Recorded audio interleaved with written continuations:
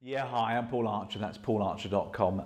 You probably noticed I don't have an awful lot of hair these days. It's thinning out at the back and all those good things. But once a month I like to get down to the Barbers because that's what we do. And the Barbers cuts your hair. But also the Barbers is a man's domain. Women never go in there unless of course they're cutting hair. A man's domain where you can have a chat with somebody who's never going to disagree with you, who's always going to have a viewpoint on something, and therefore you can have a good old conversation. And the other day I was in the Barbers and I was chatting away, and we were talking about the demise of various shops in the high street. Across the road we saw the card shop had closed, we saw the estate agent had closed, the school clothing shop had closed, and all these shops of course had closed for various reasons, one or the other. And on the other hand, of course, shops had opened up. Costa Coffee had moved in, doing a roaring trade. The local butchers had expanded since the horse meat scandal. And we were kind of talking about it, and I asked my barber friend for a piece of wisdom. I said, what's the cause of all of this?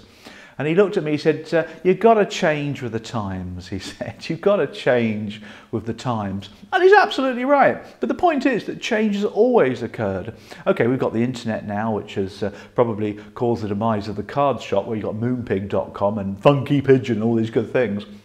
But in the past, you've had the motor car in the early 20th century. That caused a huge amount of change, isn't it? The telegraph in the 19th century. There's change all the time, and you've got to be constantly changing. So my message really to you is, how are you changing? How are you preparing to change? For example, I'm looking to get touch typing lessons at the moment because I feel that touch typing is such an important part of the future. Okay, it's a small piece of self-development, but it's what I'm looking to do. Embrace change. It's exciting, it's fun, but you must always be ahead of the curve, knowing what kind of change is going on. And right now, of course, the biggest change is the internet and communications using the internet. I'm not talking about phoning people up or texting or emailing people. I'm talking about full-blown video online with customers using their iPhones, their tablets or whatever. That's the FaceTime, that's the future of sales. And holographic stuff will come in 5–10 years' time. So be prepared for it. Did my barber have any more wisdom to offer? Not really.